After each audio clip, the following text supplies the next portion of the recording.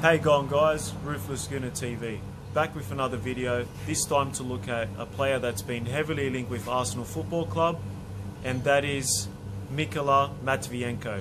But before we get into that, if you can just smash that like button and subscribe if you're new, that would be awesome. Mykola Matviyenko, born in Saki, Krim, Ukraine, on the 2nd of May 1996. He is 23 years of age. Standing at 182 centimeters, which is just short of being 6 foot tall. Weighing in at 74 kilos or 163 pounds. He is valued at £4 million on transfermarket.com. Currently playing for Shakhtar Donetsk in the Ukrainian Premier League, and he also plays for his international team, which is Ukraine. Matviyenko is a very versatile player, mainly playing centre back, but can also play left or right back or even in the defensive midfield position.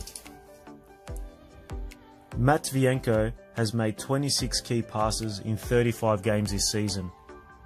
He's great at breaking up play, which means when his side are in an attacking transition, he's in a position to build counter-attacks, which is very impressive for a centre back.